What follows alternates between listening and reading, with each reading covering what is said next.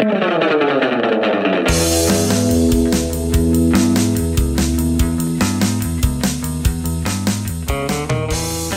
and welcome again to another episode of This Song Sucks, a podcast where three pals get together and talk about the music that we hate. Today is a little different. No Hayden Crawford, so hopefully just as chaotic, though, because we have Linzoid Prime Palinsky. How's it going, Lindsay? Hi, Josh. It's great. Everything's wonderful today. You're so excited. I'm just so excited. Feel. And a new guest today with us, all the way from New York City. Toby almost got in a fight with an old man at a jazz club singer. How's it going, Toby? I forgot about that. Oh, my God. I really did almost probably get the crap kicked out of me by like an old war veteran or something. Yeah. Toby is good friends with Lindsay, and I have less experience, but one of them is very memorable, and that an old man was upset with us for standing in front of him in line to get drinks at a jazz club, and on his way back from the bathroom, he just like shoulder charged you, basically, just like... Yeah, he gave me a hard shoulder. I think at that time my hair was particularly tall, and so... It was. You had like the side shave. Yeah, I had the side shave, and so like I think like he was a little bit frustrated with just like me being like 6'7" while seated for no reason. Yeah, I mean we're both talls, so right. That kind of... Yeah, as a tall, I understand like his pain. My recollection is he hit into you very intentionally, and you said, "Really?" Yeah. And as he was sitting down, he goes, "Try it." Oh, that's right. Oh my God. Sorry. The pandemic has melted all anecdotes from the last 5 years. And that is a really good one. I forgot. Try it. Yeah. Try it. Like talking to some nerdy, skinny musical theater dork from New York. It's like, hey man, you look like you're itching for a bruising. Try it. I'm like, okay. Hi. That boomer was very upset because, as we all know, the most important part of a jazz show is seeing all the middle-aged white men on stage. Right. Yeah. Whatever. That bitch probably likes Annie. It's fine. And that brings us to today's topic. Lindsay, what are we going to be talking about today? We are going to be completely destroying my least favorite song in the entire world from my least favorite musical in the entire world, which is Tomorrow from Annie. And I will say, I hate every song in Annie. I just also, like, Tomorrow was just the easiest target, I think, because the most people know it, but I absolutely despise the musical Annie and all of the music in it, and Tomorrow sucks. Okay, well, I mean, I guess you kind of not burying the lead here. We don't need the rest of the episode. That was pretty much, we covered our bases. Yeah, and, we're having both Toby and Lindsay on because I guess we could call you musical theater nerds, right? Sure. Sure. And that's a realm that I don't have as much experience with, so I will be relying both on Toby as a fellow musician and Lindsay as a uber theater nerd to help me get me through this episode. Toby as a person who writes musicals and Lindsay as a person who criticizes them. Including Toby's musicals. I've been criticizing Toby's music for years. So rather than talk about the creators of the music like we normally do when we have a band's song we're talking about, I'm just going to kind of go through a little info about the musical that I found online. Some of it... interesting would be a good word. But anyway, we'll just jump right in. The musical itself, Annie, is based on a comic strip called Little Orphan Annie, written by a dude named Harold Gray. And the strip ran from 1924 to 2010. And actually, the strip itself was based on a poem by a guy named James Riley called Little Orphant Annie, with a T. Orphant? Apparently, that's how they spelled orphan in 1885. I guess. That's how RuPaul would say it. Orphant? Orphant, because she says entertaining, because she just adds extra T's. And taints. I'm not sure that's what James Riley was going for. It was like absolutely not. He probably wasn't deep in the drag scene. Orphit? Yeah. What? Just put put a T in the end of orphan, and you got it. Little orphaned Annie. Just gonna add T's to words starting now. Okay, go ahead. So just some notes on the poem and the comic strip before we jump in the musical. So, as I said, the poem was written in 1885, and it introduces this character of Annie, and she's at an orphanage telling all these other orphans these stories about goblins that come and snatch bad children away. Oh, I love that. That's way cooler than Annie in the musical. Well, there's really only two stories. One is kind of oddly sexual, and that a kid disappears, and all that's left is his pants. Ooh. So that's kind of weird. Like that. That's weird. And then the other one talks about the quote-unquote black things that'll come and get you. So, you could imagine what he meant by that in 1885. We hate it. So that's rough. Yeah, we're off to a rough start on the origins of all this already. What is that Christmas demon that steals children? That are Krampus? Krampus, yeah. So this feels like sort of like a Krampus takeoff almost. But also racist. The racist Krampus musical. Honestly, if they made a remake of Annie and Annie was just Krampus, Yeah. That'd be fine. a pantsless Krampus, perfect. She's telling all the children these stories about a demon that comes and steals them, and she's the actual demon. She's the demon. Yeah, exactly. It makes total sense. So anyway, going on to the comic strip, as I said, it ran from a really long time, beginning in 1924. So like right before the Great Depression, which the musical was set in 1933. But the strip was largely kind of a mouthpiece for Harold Gray's ultra-conservative pro-business views. So the character of Daddy Warbucks is kind of painted as this compassionate, benevolent, conservative titan of industry, a real libertarian, do all the work so all the poor people are okay kind of thing. Mm-hmm. But favorite targets of Gray's were organized labor, communism, and of course FDR and the New Deal. So much so that he hated FDR so much that when he was elected, he wrote Daddy Warbucks to be dead, like he died, but then eventually just wrote it back as he went into a coma and then came out of the coma when FDR died in 1945. Wow. Because, quote, a character like Warbucks couldn't live in the same world where FDR was president. Oh, no. That's got some modern resonances. Yeah, and as we'll see later, and as anyone who's seen the musical, FDR makes an appearance in it, and they don't seem to be too at odds with each other. So anyway, the musical itself, it actually first premiered in August of 1976 at the Goodspeed Opera House in Connecticut. So an off-Broadway premiere. It also apparently had a brief stint at the Kennedy Center in Washington, which I couldn't find the exact dates on when that happened. But it wasn't too long because it actually premiered on Broadway in April of 77. So the music was written by a guy named Charles Strauss, lyrics by Martin Charnin, and the book by Thomas Meehan. Strauss is also known for writing the musicals Bye Bye Birdie and Applause. Oh, I also hate Bye Bye Birdie. Yep. Makes sense. Yeah, that one I hate much more actively. That's good. So he also wrote the score for the 1967 film Bonnie and Clyde. So he's somewhat of a prolific composer of various quality, you could probably say. The lyricist Charnin, he's credited as writing dozens of stage works, both on and off Broadway. Nothing really that I recognize. I mean, it was a huge list. I'm sure if I showed it to y'all would probably recognize a few. But he actually began his career as a performer as one of the Jets in the original production of West Side Story. Oh. So he had been around and been working in Broadway forever. Right. And then Meehan, the book writer, he also wrote the books for The Producers, Hairspray, Young Frankenstein, and Crybaby.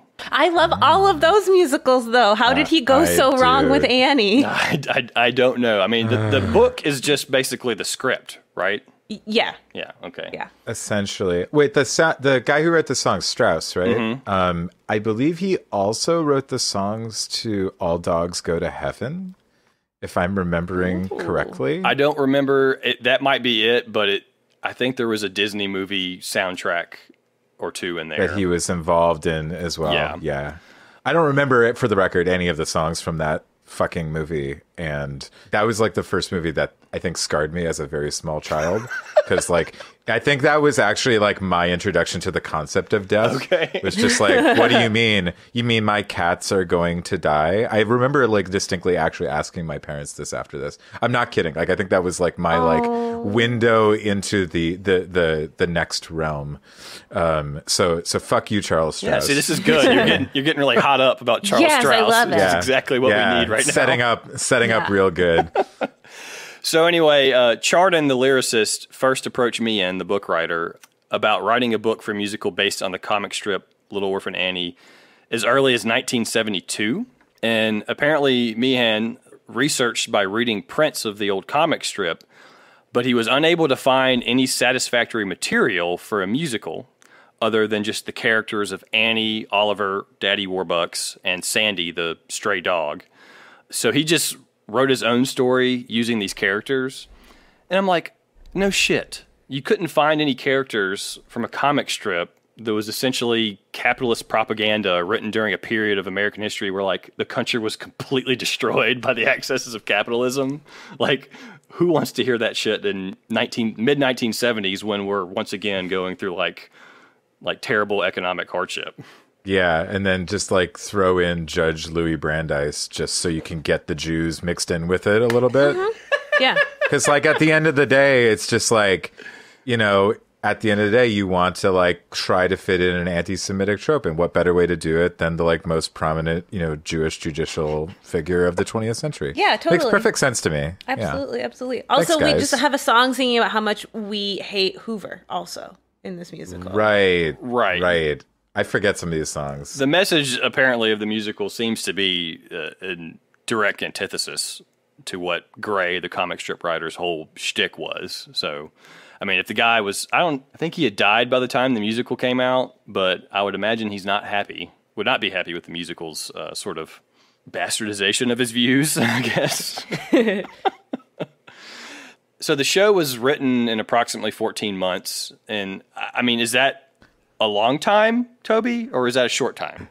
That's a short time. I mean, the deal is that Broadway shows can take anywhere from something like that to, 20 years, as in the case of the MJ musical that's finally making an appearance. You know, it took a fucking pandemic. Wait, MJ is in Michael Jordan? Michael Jackson. No. Okay. The Michael Jackson I don't know why musical. my brain went there immediately. They've been advertising that musical on the side of a building for like, God, when was the last time I was there? 3 years ago, I think. Yeah, no, they've been waiting. They've been basically waiting for what's the right time to do a Michael Jackson musical. Never. And just like, never. Yeah. Well, the answer is never, but apparently what it took was like a worldwide societal trauma on the level of this pandemic to be like, hey guys, I guess this is the time to do it. Yeah. Do you think they were like ready to do it, and then that documentary came out where those two guys were talking about how they were molested by them, and they're like, "Crap! Now we have to wait another 5 years." Probably. Honestly, they have had. My understanding is that they have had a theater a number of times, and it just hasn't worked out in some capacity or another. Mm-hmm. And this was like their window because a bunch of shows closed, and they're just like, "Okay, we got Grab it." Maybe it's actually Macbeth Jackson, the musical. A regular theater joke from Lindsay. Yeah. All right. You get musicals and Shakespeare, no regular plays. I don't know any regular plays. Neither do I. That works out. Yeah. Well, we're talking about musicals today, so who gives a shit about regular plays, right? That's right. Yes. So anyway, the show was written in 14 months, which Toby confirmed my suspicion that that's a very short time. But it took nearly another 4 years to get the show on Broadway due to lack of interest from producers. Because it's bad. Again, no shit. It's a kind of a dumb premise. But apparently it got picked up. Obviously, the original Broadway run lasted for 6 years for a total of 2,377 performances, which is a record for the Alvin Theater at the time. There are also, and so the show I think ran until like 1983. Yeah, so 77 to 83, 6 years. And in that time, there were 4 touring companies that were launched over the course of the original production. I don't think they're all running at the same time, but it's just like you have the Broadway show going on, and then, of course, there's like a London run as well. But I mean, pretty much any time in that 6-year period, anywhere in the U.S., you had a chance to see the original on Broadway or one of the touring companies. So it was just everywhere all the time. The Hamilton of 1977. Yeah. It's also possible that those touring casts were running at the same time. So before the pandemic, Hamilton had 3 touring casts running at the same time because they hit different parts of the country. And another like 7 sit-down productions across the world. Yeah. Like money producing machine. So is like the touring company that goes through Branson, Missouri, is that like the bottom of the barrel, like for the cast?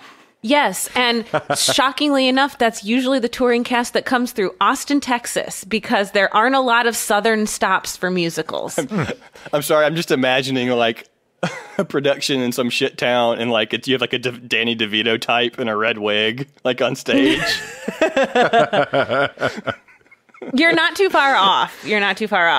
The tour of Book of Mormon that came through a few years ago, I have seen community theater plays that were better produced than the touring company of Book of Mormon. And I was just like, wow, we are in onesie pajamas as costumes. Cool. So they probably had just been in Branson, Missouri. Well, they'd just been on the road a really long time. Yeah. You know, cut them a little slack. Okay. Or don't. The original production obviously was popular. It was also nominated for 10 Tony Awards, winning 7 of them, including Best Musical, Best Book, and Best Original Score. Was nothing else out that year? So Hair and Jesus Christ Superstar came out in the fall. So they would have been in the 78 season. Like Man of La Mancha came out in the fall. Oh, I love Man of La Mancha. I also love Man of La Mancha. I was in Man of La Mancha. I could not sing, but they cast me anyways. It was very nice. So just some interesting things about those Tonys.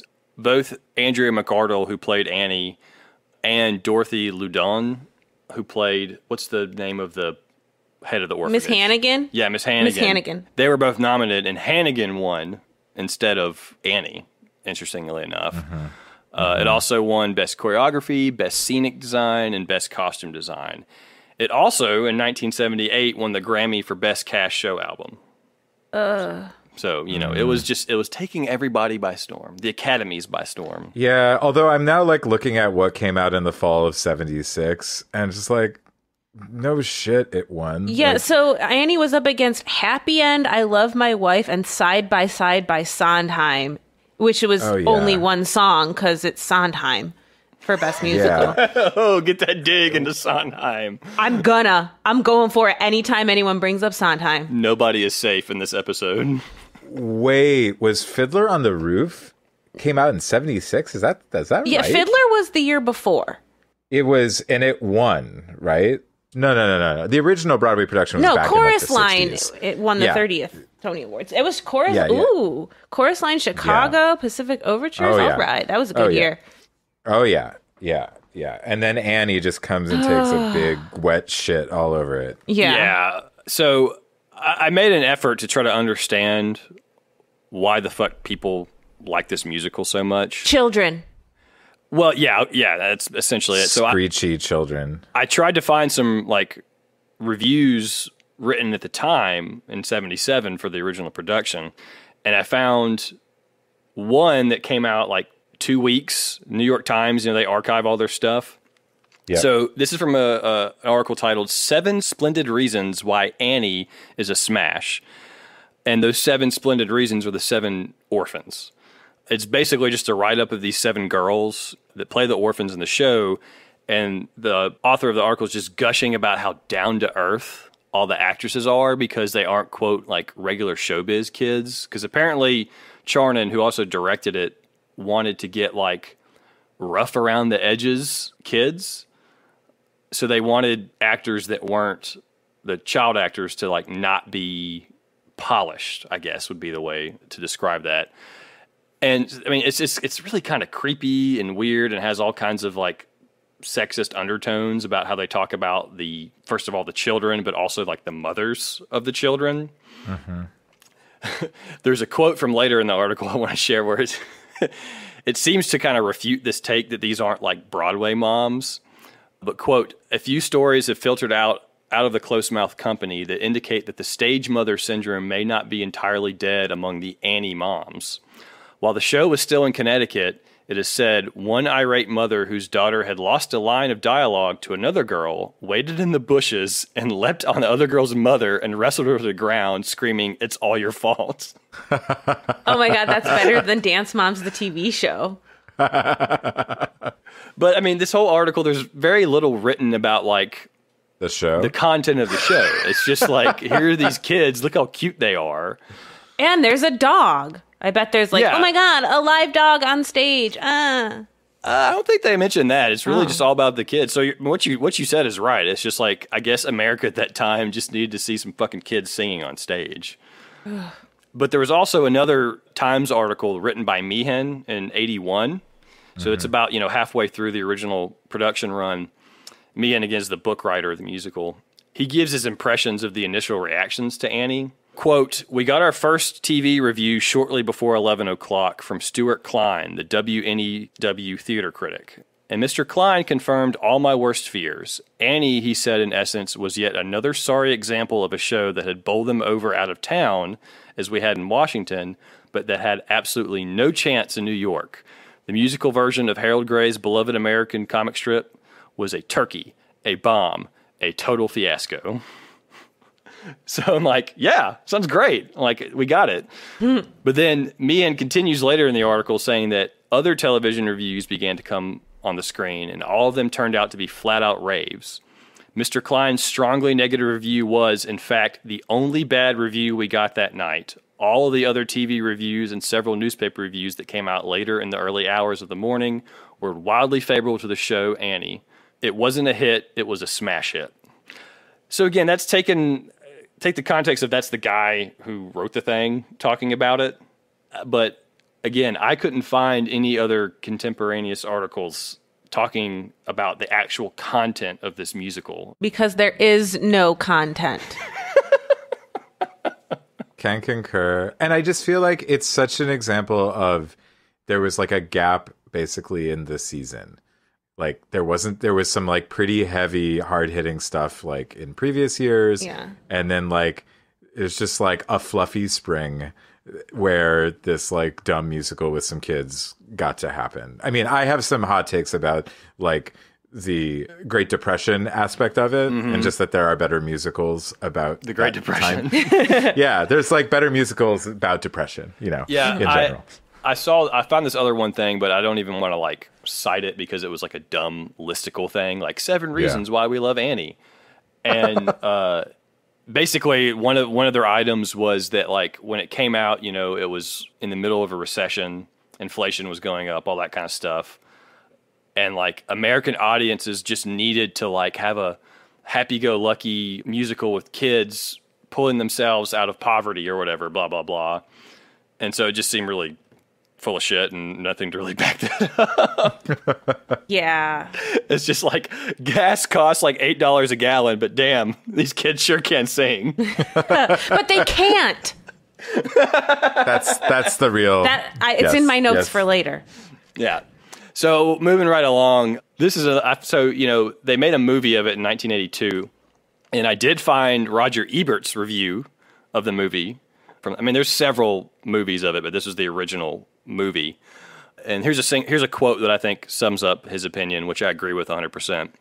"The story is about little orphan Annie. She's rescued from a cruel orphanage by a billionaire who wants a rent an orphan for Christmas. This is said to be a universal story. Critics have written that you just can't help cheering for Annie as she faces the cold world with pluck and courage. I didn't find myself cheering much, though, since Annie didn't seem to need the encouragement. As played by the feisty young Eileen Quinn, she is the sort of child who makes adults run for the hills." Oh. But, he ended up giving it, he said, it's stupid and dumb, but I enjoyed watching it.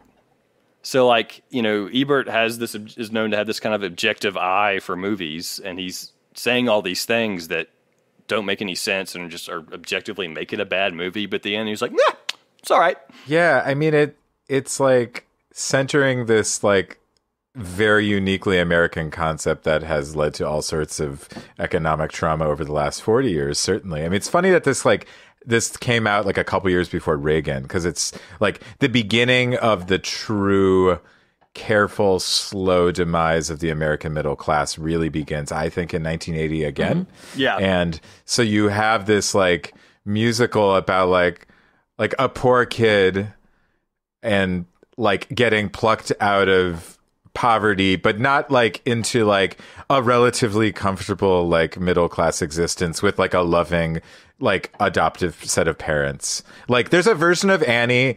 It's like weird. Like the I know that there's like the fake parents that like come and they like want to like, you know, like cash in on that reward. Mm-hmm. Yeah, but what's funny about it is that like the fake parents probably would have just like given the kid like a perfectly reasonable like. No, they wouldn't have. No, they wouldn't have, because the fake parents were Miss Hannigan, the evil abuser orphanage lady's brother, and his girlfriend. Mm-hmm. So they were just going to take her right back to the orphanage where she would get beat with a broom. Right. Okay. No, that's a good point. But there's just like there's a version of this where it's like a wholesome story of like somebody like of like supporting children in getting out of poverty, but instead it just skips that step altogether. Yeah. And turns it into an American fantasy. Well, and I think that it's also like for at the now Ebert's an old white dude, but at the time he was a middle-aged white dude. He's a dead white dude now. Yeah, but thank you. But like at the time for like these, it was very aspirational for like middle-aged white dudes to picture themselves as daddy warbucks. Like one day when I'm rich, right, when I'm a billionaire, a magnate of industry, I'm the gonna ultimate lie of conservatism. Right. One day when I'm rich and fancy, I'm gonna adopt a cute orphan, and then at the end of the play make all of my friends adopt all of her cute little friends, you know, like so it's very much like when Ebert, that review, I think you mentioned that he said like, yes, this is about the plot line of Daddy Warbucks like adopting Annie at all. Didn't you say it was believable, like a universal plot line? Yeah. Apparently it was a universal plot line for like there's really his reasoning is he just wants an orphan to come hang out with him on Christmas. Yeah. Which is just really bizarre. Which feels like a weird kink. I don't know. Yeah. But Toby, to your earlier point, like about if it had this musical come out in like 87 toward the tail end of the Reagan era, right? Like that New York Times review like would have called Annie a welfare queen. But the thing is that musical toured, and there were so many like high school and community theater productions of that musical in the late 80s, early 90s that clearly it's still like it was not criticized in the way that we as modern people would think it should have been criticized in the late 80s after all of this, you know? Yeah. So we'll finish this the talk about the musical with just one more final fun fact.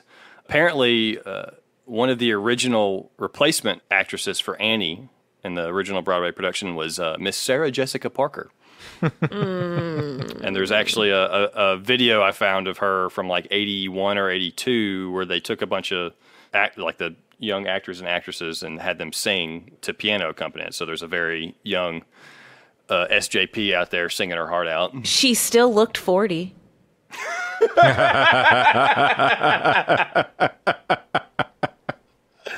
All right, let's dive into the song itself. I'll just have some notes before we start talking about the music. So for those who haven't heard it, go listen to it now. Pause the podcast, go listen to it. But just a little info on the song itself. Tomorrow is actually a reworked version of a song that Strauss had written previously for a short film called Replay. And the song is called Replay, The Way We Live Now. And I could not find audio of this song or the film to watch online. So I have no idea what it sounded like originally. Probably terrible. Probably also terrible, yes. Is it like The Way We Live Now is something? That's probably. Probably. I mean, it sounds like he just like he did the scrambled eggs like McCartney thing. Yeah. Thinking about a replay. It's a film. What? I thought you couldn't sing, Lindsay. I do sing. It doesn't mean I'm good at it. Homegirl can sing. Lindsay, keep singing. No. Apparently, he also used the song in the pre-production for the musical Charlie and Algernon, which is the adaptation of the novella Flowers for Algernon. And that was happening while Annie was still like trying to be picked up. And then as soon as Annie and the song Tomorrow got famous, he dropped it from that musical. I mean, so it seems to me like Strauss was convinced that no matter what, the world needed to hear this turd of a song by all means, you know. I mean, as somebody who has on more than one occasion written a song and then shoehorned it into different pieces of larger scale art because I like the song so much, like I can empathize with that. Yeah, I mean, there's nothing wrong with that. Artists and composers do that all the time in all mediums, film, bands, musicals, whatever. But like usually they're better. Yes. It's like better material. Yeah. So the song occurs 3 times in the musical.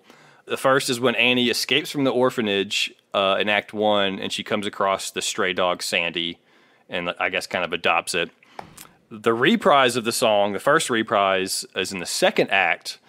It has Annie and Warbucks singing the song with Franklin and Eleanor Roosevelt in the White House.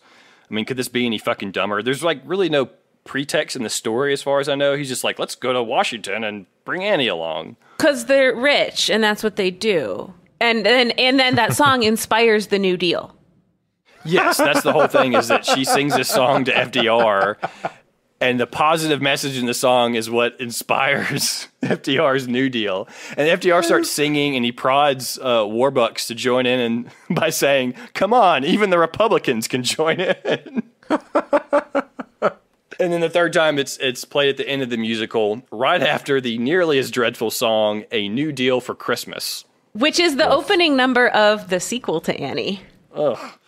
I don't even want to get into the sequel to Annie. Oh, God. As we all know, it's called Annie 2 Electric Boogaloo. There was Annie 2 Miss Hannigan's Revenge, which failed, but there's the actual sequel is Annie Warbucks, and it was by the same guys. And A New Deal for Christmas is the opening number of that song. And I did briefly look at those, mostly just to see if they were as popular, and they, of course, were not, and were not nominated or won any sort of award. So it was clearly a stinker. Fool me once, shame on you. Yeah.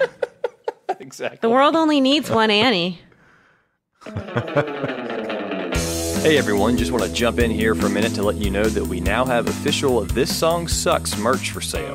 We've got t-shirts, hoodies, stickers, and coffee mugs available.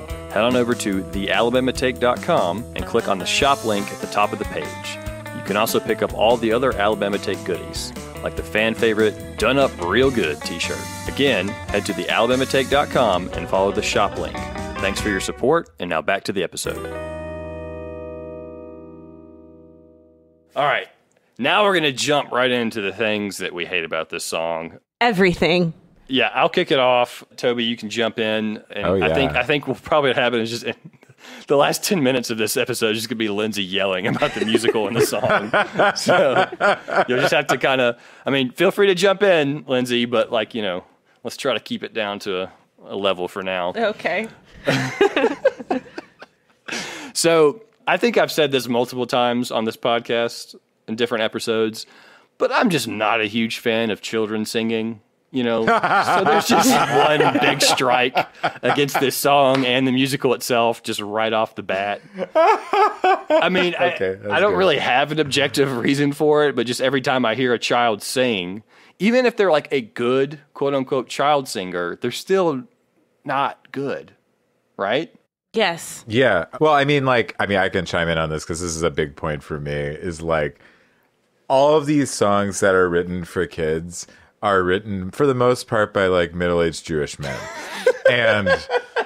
And the reality of that is, like, as a approaching middle-aged agedness Jewish man, like, hi, my voice is here. And I write songs in a way that is reflective of the instrument that I have and a whole host of other factors, blah, blah, blah. It's not that I don't write for other people, but there is implicitly a way that I am writing a song that is for an adult voice, even if I'm trying to write a song, quote unquote, for a kid voice. And the fact is that this song never fucking sounds good in anyone's range. No.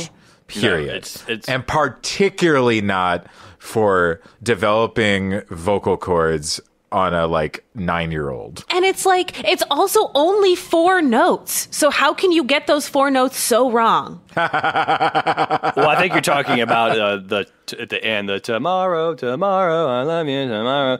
That, yeah.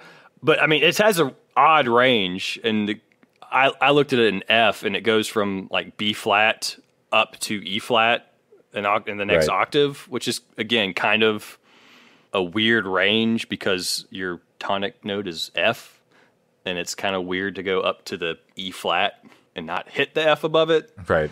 It's again, that's kind of technical details about bad melody writing, which I'll get to here in a second.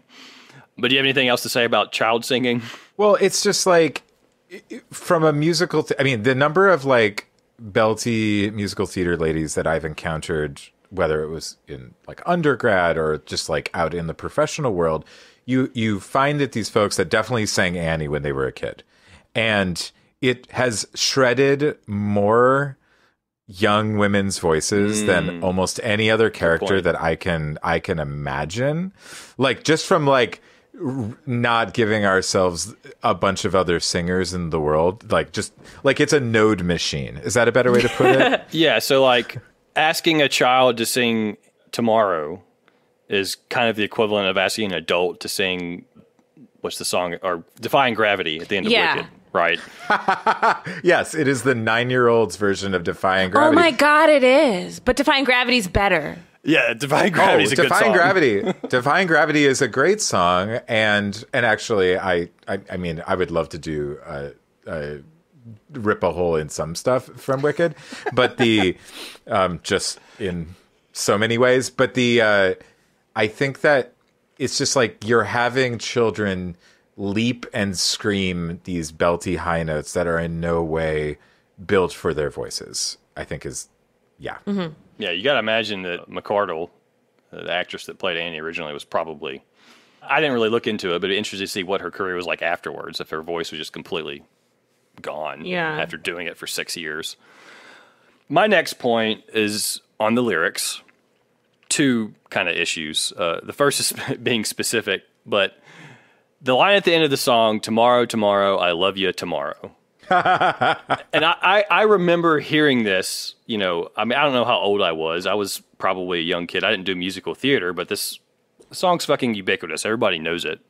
And it always seemed to me that I love you was just shoehorned in really fucking lazy lyric writing. Yep. I mean, I get the impression that the lyricist needed something to say other than just repeating tomorrow again. So he just said, fuck it. Let's throw I love you in there. They'll eat that shit up. Well, she loves the concept of tomorrow because tomorrow is a fresh start.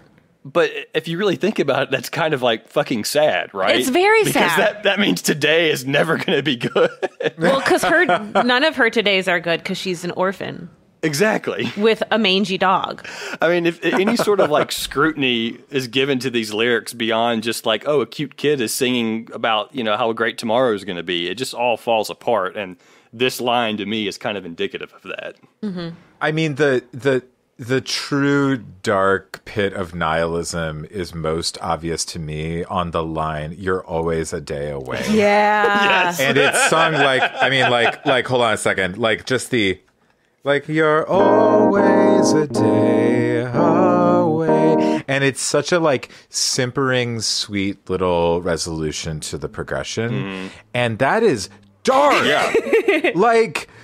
She is acknowledging at this point in the story that she will never get there. She will never get there. It's not an I want song. It's I am doomed song.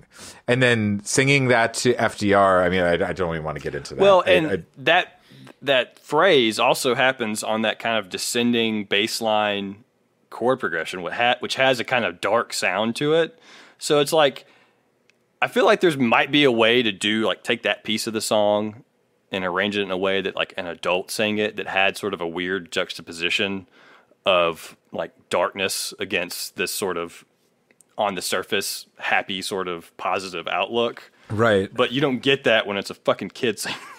Right. And in the middle of the song, she gets like a cop approaches her for being for being a child on the streets for vagrancy, and for like having a stray dog. And it's when she has to prove that the dog answers to. Well, it's okay. So, like, in the middle of the song, there's dialogue, and the cop is like, "What are you doing, child?" And she's like, "I'm here." And he's like, "What dog is that?" She's like, "That's my dog." And "What's its name?" And she's like hemming, and "Oh my God, his name is it's Sandy." He's like, "Oh yeah, well then let me hear your dog come to his name." And she's just like, "Sandy, come here, boy." And then he comes magically, because it's the magic of theater and hope and joy.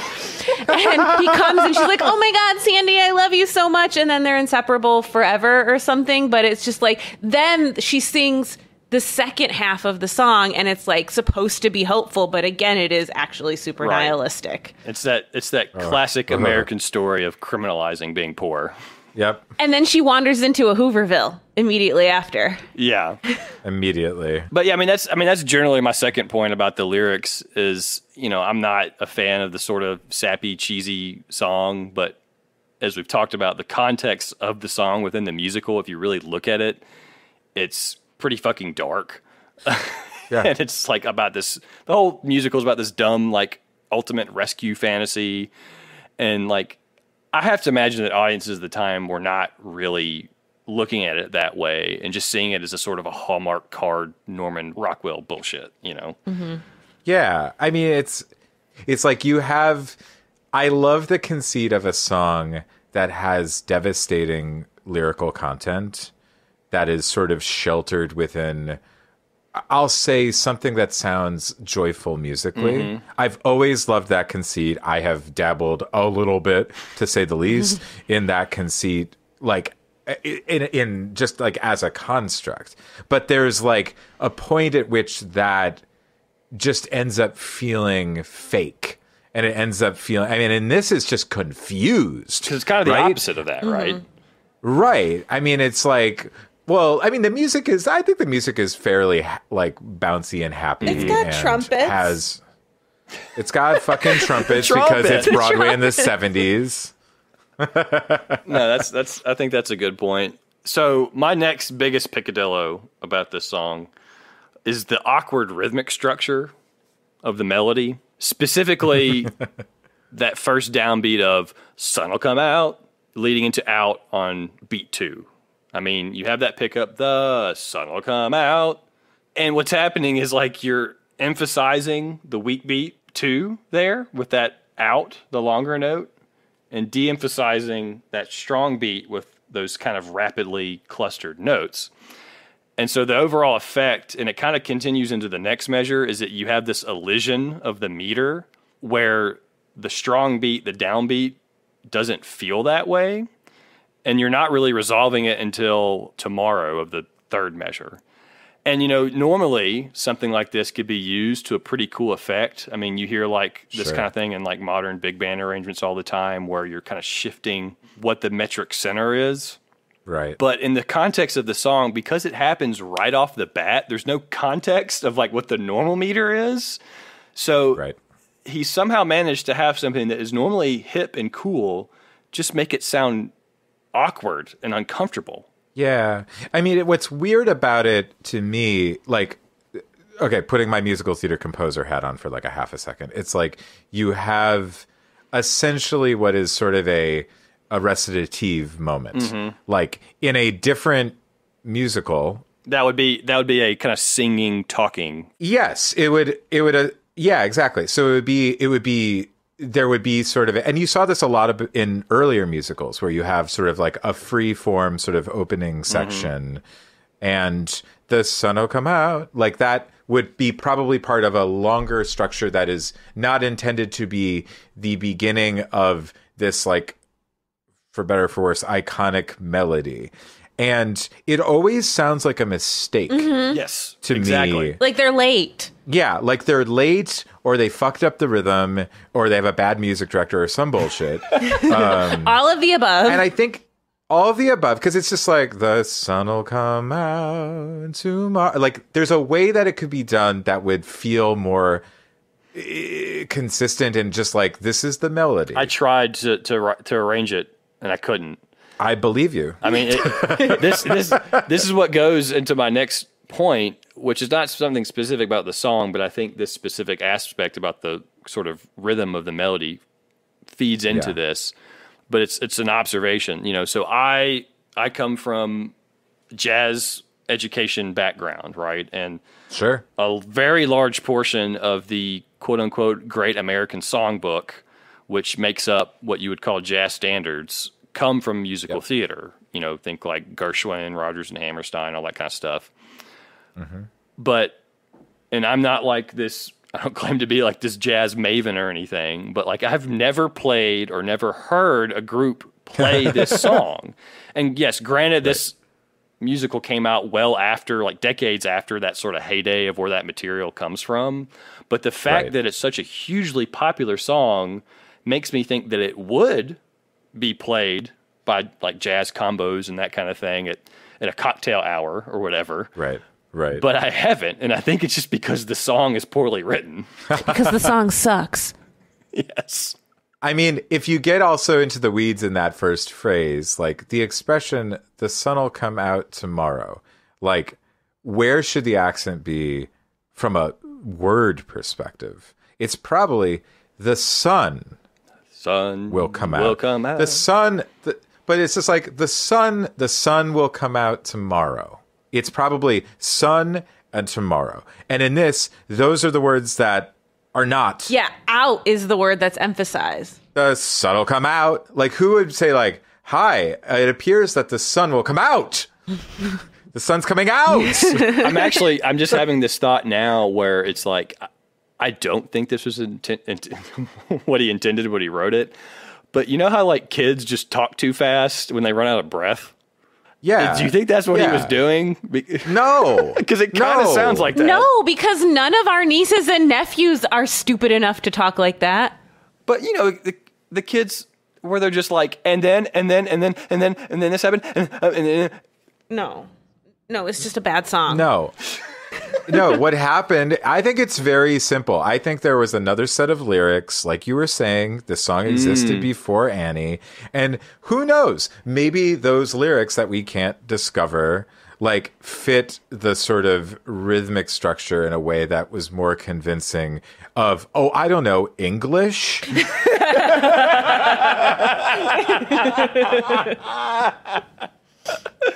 Oh, man. So, I mean, that's kind of, those are the items that I have on my list of things I hate about this song. Toby, do you have anything that we haven't talked about yet that you'd like to add? I think my big problem with this song is that I always envision that there is another section of music that never actually happens. Mm-hmm. And it's like, you know, the whole song. I will stand hard for short songs. I love short songs. I write short songs. There's nothing wrong with a song that is 2 minutes long. That's not a bad thing inherently. But this song has always to me felt like there's like another bridge. It builds to nowhere. That's in my notes for what I want to yell about, is that like you get the big build at the end of the first verse and then it drops dead immediately and she starts whining again. And then it builds to an instrumental break, which is where the dialogue happens between her and the cop, ACAB. And then it builds to the end, and then it's the end of the song. I mean, I think I get what you're saying, Toby, because again, going back to the jazz thing, I mean, most of what the jazz people play are the chorus, right, exactly. of the actual song. Like you have the verse part, which is normally like a rubato sort of, not metrically, it's a more of a recitative kind of thing. And then it goes to like, oh, here's the actual song. It's a 32 bar form. And so this song never gets that at all. Yeah.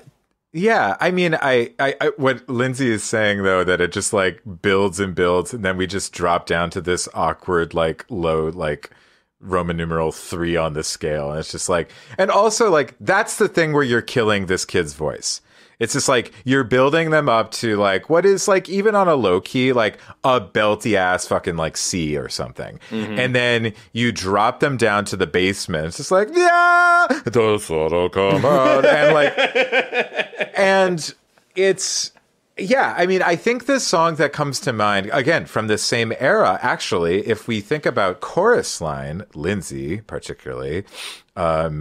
There's this, oh God, this is going to bother me. I'm going to have to remember which song this is. But there's a particular song that has, it is kind of the Tomorrow of chorus line. It's sung at the end by Cassie. What's the... At the end by Cassie. Like it's the big like ballad at the end. What I Did for Love. No, that's... Yes, That's Diana though, not Cassie. Oh, I'm sorry. It's Diana. I should know. Yeah. Jesus Christ. Somebody should take away my card right now. Yeah. Lordy Lord. But like, so that song has a long tone bridge that you get to, and it is the most, and for the record, I am a huge chorus line stan, will never apologize for it. It's an amazing show, despite having no plot. And I love that about it. It's about the chorus. It's about dancing. It's about dancing, right. And it's the same as Cats. Well, I was never in the chorus, so I guess I don't know. but the song has like it, What I Did for Love, and then this ba da da da da da, like it's this bridge, secondary bridge that finally comes, and when it does, it is so satisfying. But it's also like an adult ass woman singing as opposed to a child, so it wouldn't matter anyways. Mm-hmm. Anyways, Lindsay, start yelling. Okay. And go. No, I have more, but I don't care. No, I'm Toby. going to turn the gain down on our microphone a little bit. No, Toby, what else do you have? I mean, the stuff that I have is mostly petty shit. Like, I basically think of Annie as a musical as shitty Mame.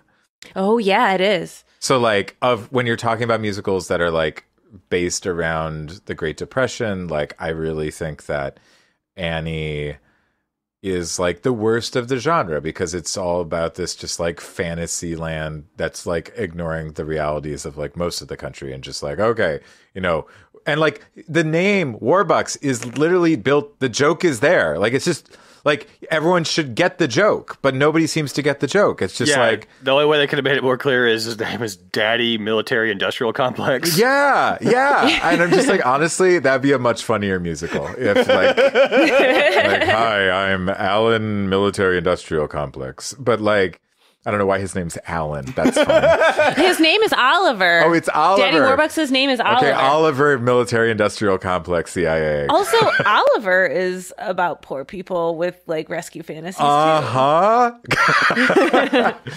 but like Mame is about the fall from grace of a rich person who then has to reimagine what like a good life is about. And like, Mame also has a little bit of like, oh, thank God this like old rich white lady gets saved by another old rich white man, and eventually she's fine. But like they kind of get it at least for a while. And then my final two hot takes are: never write a musical theater song that is sung to a dog. Yes. And I'm just like, because that to me is the essence of bad writing. Like, instead of finding, like, what would be a more interesting song is if that cop showed up right at the beginning of the song. And the cop's like, oh, I'm going to, put you in jail because you're poor. And she's like, don't do that, officer. Instead, let me sing to you a song about my aspirations of the future. And like, that still would suck because the song would still suck. But at least then we're watching a communication between a human and a human instead of some fucking like schnauzer or whatever that like they trained. The whole time the dog is probably like, are you going to give me a fucking biscuit or not? Hurry the fuck up. Right. I mean, that's what maybe the cop is also thinking. Oh. Yay. And then my final statement, which is a perfect lead in to Lindsay just screaming for the next 9 minutes, is I have literally had nightmares about the Annie logo. Oh, I know. She has no eyes. She has no eyes. She has dead. She's like, it's like an Archie comic is what she's drawn like. It's like or Dagwood. Dead, soulless saucers for eyes. And like, I don't know if there's anything that is more quintessential. Did you just freeze again, or are you just like... No, I'm holding my eyes in dead soulless saucers. Listener, you can't see this, but I'm making dark caves of my eyes with my hands. For the record, like very terrifying. You kind of look like a moth, actually. I am the next Guillermo del Toro movie. That's fair. That's fair. Okay, so on that note, Lindsay, take us inside the world of a young musical theater actress. Okay, so I have a lot. I have a lot of childhood trauma surrounding Annie. Sorry, I'm not laughing at your trauma. Yeah. So as Josh mentioned earlier today, I generally have a lot of childhood trauma surrounding redheads. I am like mortally terrified of Chucky the doll. I worked with a girl who looked like a Chucky, and I couldn't be on the same shift with her because I was like, I would have like panic attacks working with, and it was so terrible because she was the kindest, most wonderful person, but I was just like, I can't look at your face. It scares me. And Annie is a redhead. I just don't like it. Problem Child, didn't like that movie. My main trauma surrounding Annie is that I had a very close friend, like one of my first friends. You know, you have those friends from preschool who just you're friends for a long time. She loved Annie, loved it. So anytime any production of Annie was happening within like a half an hour to 40-minute drive of our hometown, we went to see Annie. I have seen Annie more times than I can count. Like, I have blacked out entire years of my childhood. That's how many times I've seen Annie. And I've seen the tour, like the official tour. I've seen regional productions. I've seen decent community theater productions. I've seen shitty community theater productions. I have seen high school and middle school productions. I have seen every Annie imaginable, and none of them are good. Mm-mm. And I couldn't leave. Like, as an adult, if you don't like something, you can leave. But as a 5-year-old or a 7-year-old, or this continued until we were too old to be watching Annie-year-old, you couldn't leave because you're there with your friend and your moms, and you can't just be like, fuck it, I'm out. So I can't do it at all. Now, here's the thing. You all may question my taste because Cats is my favorite musical, but I don't care. Annie is objectively horrible. And also Cats like has no plot and is a dancer's musical. And so I understand why some like true like singer musical theater people may not consider my credibility to be credible at all. Lindsay, low-key, love Cats. Thank you. Yeah. Thank you. Yeah. Thank you, Toby. That's why I know that's why we've been friends for over 20 years. It's probably actually a bigger part of it than we realized if we both like Cats. Yeah. But so I've seen every terrible type of child skrelting this song. Skrelting is a portmanteau. I heard from my friend Stephanie of Protest Too Much podcast, which is scream belting. Yep. and it's just like, and again, as I said earlier, it builds to nowhere. Like, she starts with this like rushed intro that is very out of place, and then it builds, and all of a sudden she's just like, "Oh, the sun'll come out." Like, where? Why? What happened in the middle there? We jumped off of a cliff, which is what I want to do every time I see Annie or have to listen to the song. And I have listened to every version of the song I could find on Spotify this past few days before leading up to this. I'm sorry. I know. Well, I wanted to be thorough in my research. And I will say that the Jamie Foxx, Cavanzani Wallace movie version of this song was the only version of the song that didn't make me want to kill myself. It made me want to kill myself. So cool.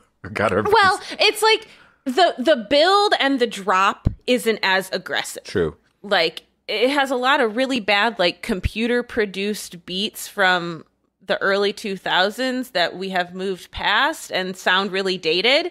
And the auto-tune. Oh, and the my auto-tune. God, the auto-tune. But I will say that I would take an auto-tuned Kavanzani Wallace who, when she says, I just stick out my chin, it sounds like she's saying, I just tickle my chin. I will take that any day over like a tiny little befreckled white girl with a stage mom who is just like, scream it louder, Susie. You gotta be a star. Is like your daughter getting the role of Annie like the ultimate thing for a stage Oh mom? my God. It's up there. Yes, it is. So like as far as kids, because there aren't a lot of roles for kids in the Pantheon. Right. And this is like the one. When you get Annie, it is a capital B, capital D, big deal. Yep. Because like, and you're not just one of the Hard Knocks Life kids, which that song is a better song. I also have problems with Annie the Musical because I fail to see how it won best choreography when there are like 3 dance numbers in the whole show. But I guess like it didn't have much competition. There's nothing else going on. Nothing. Well, but Godspell was that year. I looked it up. Godspell was also that year. Godspell was only nominated for one thing, and it lost to Annie. But I guess Godspell's not really a dance musical either. So I'm trying to hit my bullet points because I just am so rageful. Oh, with the Skrelting, she has no reason to do it because as we've talked about where it falls in the plot line, she's just, okay, we haven't talked about where she came from. So she tried to escape from the orphanage and got caught by Miss Hannigan. And then she sings her I Want song, which is, I don't remember the name of it, but it's where she's singing about how she imagines that she has Maybe. Maybe, where she has these nice parents somewhere who are going to come find her and she's giving hope. And that's the I Want song. Also a terrible song, but not as terrible as Tomorrow because, as Toby mentioned, you don't sing to a dog. She's singing to all of these other children. She's singing to these other children. She's giving them hope. She's inspiring herself. She's having a dialogue through song. The song Maybe is a natural extension of the dialogue that is happening. And that's what a good, successful musical number should be. It should be like the emotion has gotten to such a level that I have no choice but to sing about it. It should be that seamless. Mm-hmm. And that's what Maybe does successfully. Sure. And then this is after she has escaped the orphanage a second time. So she's hidden herself in a laundry basket and got loaded up into the laundryman's truck, and she's just like wandering the streets. And then she has this song that sounds like it should either be an I Want song or an Act 1 closer. And it is neither of those things. She has this weird ass interaction with the cop and the dog in the middle of the song. And then she stumbles upon this Hooverville that then gets raided by the there is half of the Act 1 left before, like, after this song. So this song is just also really ill-placed, and it's right before the grumpy side characters that don't really contribute anything to the plot song. Like, it's just like, we just want to bite our thumb at Hoover for a second before we get back to business. And then the Hooverville gets raided by the cops, and then she gets sent back to the orphanage and presumably beaten, and then that's when the Daddy Warbucks plot line comes in. Like, we don't even meet him until after this song. It's just garbage, and I just hate it so much. What is it from Clue? Flames on the side of my face. I've touched on other problems that I have with the song earlier when other people were talking about it. I just think that it just has no place. Oh, I wanted to bring up that I looked up what Andrea McArdle did after Annie, and she did not perform again until 6 years later when she was in the ensemble in a tour of Jerry's Girls. Wow. And then she did some regional stuff. She played Annie Oakley in Annie Get Your Gun, but she didn't get back to Broadway until 10 years later in Starlight Express. Wow. So she clearly did some damage to herself singing this role in Broadway and the West End for almost 2 years straight. Yeah. And then she played Fantine and Eponine, which are other roles that just destroy your voice. Yeah, mostly she just did a lot of regional stuff after that, a few Broadway things. Oh, she was in Beauty and the Beast on Broadway. She was Belle. Really? I liked that musical. And then she She did Annie Get Your Gun a lot. This girl is really hanging her hat on a lot of Annies over here. I was about to say, Couldn't get away from Annie. Yeah, and then she played she graduated to Miss Hannigan in some local regional productions. Yes. Yeah, some regional productions in 2010. So she kind of what Toby said about, that this song is just a node monster, Yeah. I think. She didn't do anything for 6 years after this role. So while this is a career defining role for stage moms and their stage daughters to get the red curly wig, chances are good that no community theater music director is going to actually teach a child how to sing this song properly. Wow. And then the end is just screaming as loud as you can the same note 3 times.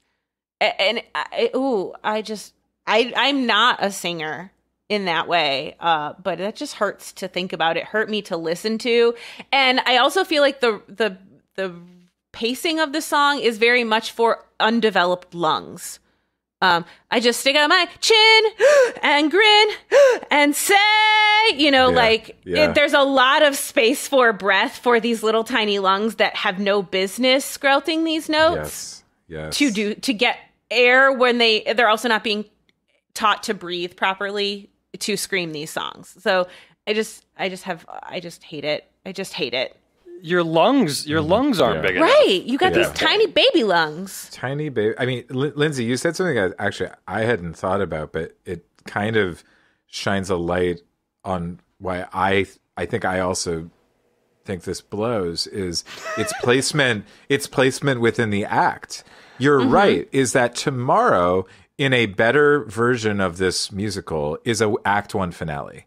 Pure and simple. It is. Like that song as the culmination, again, with a different kind of pacing and a show that isn't about what it's about. So literally it's just not Annie. But like if Strauss had placed this as an Act 1 finale and maybe universalized it in some capacity, maybe it's the song for all the kids to sing together about their hope for their futures. I mean, this is not rocket science to make this better, but the idea, that's a really smart insight. It's not placed as an I Want song. It's not placed as a finale. It's just in this weird place. Yeah, she's just wandering, singing to a fucking about mongrel dog. Yeah. Well, it's clearly it's a throw-in. I mean, like we said, he had written the song for something else. He wanted this song. He was again, it took from 14 months to finish this. They're probably a week out from the premiere in Connecticut or whatever. And it's like, shit, we need another song here. Oh, I got this other thing here. Throw it in there. That's possible. It just kind of, because it finally does build to something, right? So you have the build and then the crash after the first verse. Then you have the build and the semi-crash into swelling trumpets and then segue to dialogue, and then it comes back, and then it finally does build to the end. So we've been through the spin class of this song. We've powered hard, and then we've rested, and then we've did the hill climb, and we rested again. And so and then it ultimately builds to a crashing finish or a smashing. It's exciting. The end of the song is exciting. It's awful to listen to because every child that has ever sung it has been flat. Oh yeah. Including Broadway. Oh yeah. But it has this exciting finish, and then it's just hobos.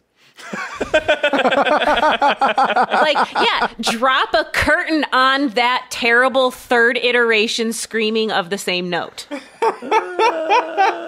Then I'm maybe excited for Act 2 instead of leaving at intermission. Can we write our own musical called Hobos the Musical?